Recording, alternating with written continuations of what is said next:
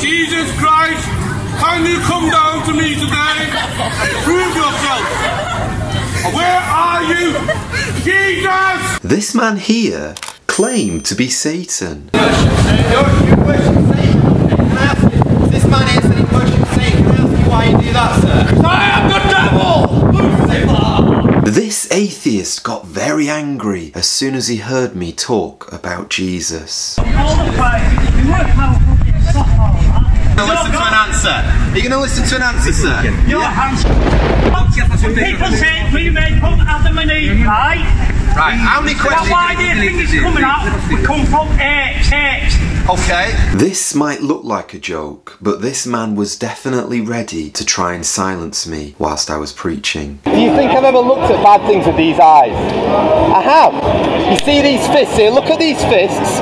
Do you think that these fists have ever hit anyone before? What do you think? I wouldn't touch you. No, I wouldn't touch you. But I'm saying, no, these fists, they have done things. I've done wrong, I've done bad things. Jesus can beat your death and make it wonderful. I like what this man here. I'm not perfect, I'm a sinner, I'm a dreadful person, you know, and it's only the grace of God. A little earlier we gave these young people a John's Gospel. This is how they treat the Word of God. Rose from the dead, what do you think of him? We've got a friend here, well there's a man over and he's ripped up a John's Gospel. Why have you ripped up a Gospel, you know? Well, okay, thank you sir. It's this man, I asked this man, can I just have that, sorry. We were giving out John's Gospels, fair enough, you might not agree with it, we were giving out portions of the Bible and a young man's ripped it up and given it back, that's fine. And I asked him why and he said, because my dad's left me. Now can I put this back to you sir? Was it God who made your dad leave or did your dad do it? God created man. Well, no, God gave you freedom of choice, yeah. God. Correct or not? God gave us free will, correct or not? Do you believe in God? No, I don't. So then why is it wrong? So why are you calling to God if he doesn't exist? Say, do not murder. Yeah, don't murder. The guy said his son on a cross. I know you don't like me. I know you've got no. I know you're really angry at me. Would you tell me your name? I'm Joe. Would you tell me your name? No, why would I tell you? Well, I want to tell you something. Jesus died for you. And you might say he did. I'm actually a married man, okay? Believe it or not. I know, believe it or not. But do you think that I've ever made my wife cry before? What do you think? What? Do you think I have? Yes, I have. Yeah, I have, okay? Do you think I've ever told lies before? What do you think? Probably, yeah. Yeah? You see these fists? I know I'm a dweeb, but do you think I've ever hit anyone before? I have, yeah. But now ask me this question, am I going to heaven? No. No, you don't think I am. I am actually. But not because I'm a good person. Because there are two types of people that get into heaven. Perfect people and forgiven people. And none of us are perfect, okay? But every single one of us can be forgiven. You enjoy that, babe. Listen. Fine. Stop shaming women for choices. I'm not shaming women. Listen, babe. You're the one who brought this argument up, okay? This gentleman here said that he is the oldest man on earth and that he's also related to Dorian Gray. Have any of those gods died for you? Have any of those gods? Can any of those gods give you eternal life? Cult. Pardon? Devil's cult. The devil's cult that can save you. Is that what you're saying, sir? You believe that? Have you never heard of Dorian Gray? I have heard of Dorian Gray, yes. Well, I'm his cousin. You're his cousin, okay. You don't believe me, do you? I'm 170 years old. You're 170 years old. Can I ask you a question, Steve? Do you know where you're going when you die? So Steve, imagine tonight is your last night on planet Earth and you step into eternity and you face God and he says, why should I let you into my heaven, Stephen? What would your answer be? I tell him to get stuffed and go with devil. You say, get stuffed and go with the devil. That's what this, well, you've heard it here, but he can't help you, can he? He sent his son Jesus to bleed him down a cross for you. I'm not spirits, I believe in. I'm interested in God. You're interested in good? Okay, so this man, my friend Stephen said he's interested in good. Can I ask you a question, Stephen? Are you a good person? Would you say you're a good person? Oh, I'm evil. You're evil? Why'd you say you're evil, Stephen? That's like Al Capone. You like Al Capone, okay. Can I ask you a question? I don't mean to be rude, but do you smoke anything? I don't smoke, I don't drink, but I'm just a spirit. You're a spirit, okay, Stephen. Well, If you want to go with Stephen's religion, fair dues to you. But I'm telling you, there's a God-man, Jesus Christ, who hung on a cross for sinners. He loves you, and he died there. All the wrong that you've done, all the worst things you've done, it was laid on him, and he shed his blood on that cross. They plucked out his beard. They smashed the crown of thorns into his skull. He was nailed there between two thieves, and he died there out of love for you. So if you call out to him, you can be forgiven. Did you know this, my friends? Did you know there are two types of people that get to heaven? Perfect people and forgiven people. Now, is there anyone here today who can raise their hand and say, I'm perfect? I'm perfect. You say you're perfect. I do it. I change people's lives. I counsel them. I take them. Are you ready? I get them jobs. I get them back with a wife, not like you. Compulsive gamblers like I was. I changed their lives for them. But Donald, you're judging me a little bit now there. Donald, can I just say this? Okay, let me just say to the people. Nothing at all. I'm standing here saying, okay, I am a bad person. Before I was a Christian, what I'm saying is this. There are two types of people that get to heaven. Perfect people and forgiven people. So let me ask the people now, are you perfect?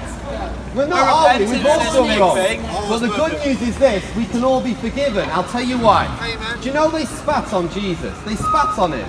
They put a crown of thorns on his head so the blood trickled over his eyelids. He hung there on that cross. He died there on that cross. Were you there? Listen. You were there. Do you believe what the Bible says? I do believe what the Bible says. Yes, a man writes all this nonsense. We don't know who writes this nonsense. I'm Jewish, by the way. I'm a bad Jew. But I don't believe in all this crap about the seas open, the walk through, all the nonsense and all that. Well, Donald, so you're saying you don't believe in God then? You believe... Donald, I'll answer this question now. No, not at all. Watch my conversation with Deadpool after he told me to stop preaching hell. Show them love. They will receive love.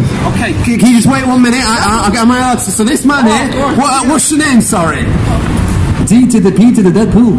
D to the P to the Deadpool. Okay, yeah. So you're saying just preach the love of Jesus, okay? Yeah, okay, but don't tell them about their sin. But where is it that we see that God demonstrates his love for us? How do we see that? We see it through spreading his word of love, not his word of anger. But why is once you talk about sins, it just gets the mindset of people about anger. When you talk about love, when you talk about heaven to them, they will love it way much more than hearing about hell. Hell is fearful. Heaven is beautiful. And talking about hell will make people get towards heaven.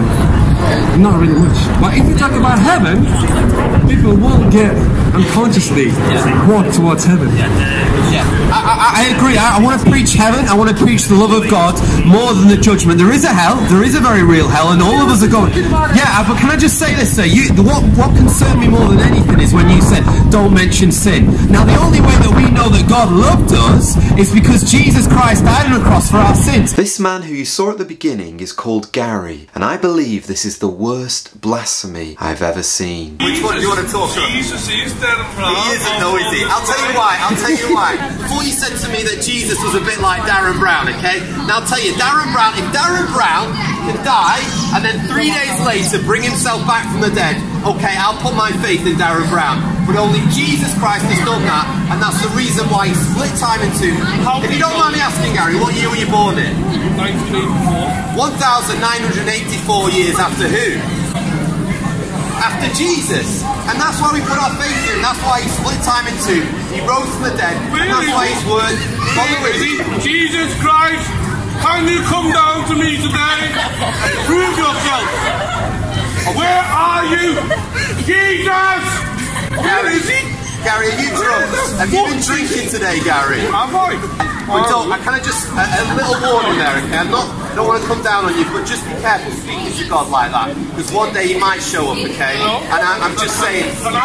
But do you know this, Gary? This is really serious. Gary, Jesus deeply loves you. And if you'll come to him, if you'll put your faith in him, you'll come to the cross, he promised to forgive you and wash you white as snow. I just want to ask again, if anyone's not too embarrassed to take a portion of the Bible from a ginger, you'll have one. Thank you, Gary. Thanks. The Bible puts it like this. Jesus said, behold, I go and I'm going to prepare a place for you. In my Father's house there are many mansions. And I'm asking you today, do you have a mansion prepared for you in heaven? Do you know how you get it? I'll tell you how you get it. You need to come to the cross. You've heard that story, haven't you, at Easter time? The rugged cross where Jesus Christ died for sinners. On that cross, your sin put him on the cross. Your lies, the times you've watched things on the internet that are disgusting, the times that you've hated people, the times you've stolen things, the times you've been proud, the time you cheated on your wife, the time you looked someone, all of these things were laid on Jesus Christ. And the Bible puts it like this: he became sin on that cross so that you might inherit the righteousness of Christ. So if you turn from your sin, if you admit you're a sinner, you admit you've done wrong, if you put your trust in the Lord Jesus Christ, you can be washed whiter than snow. Would you like that? Would you like to know that this day, today, your sins can be washed away?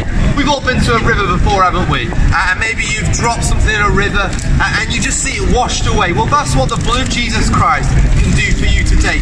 Your sins can be washed out. Hey now, if you'd like to see the full videos of any of the clips that you've just watched, please check out this playlist here. You'll find them all over there. And if you haven't yet subscribed, please do consider subscribing. We'd really appreciate your friendship here at Off the Kirb Ministries. God bless you all, and thank you for watching.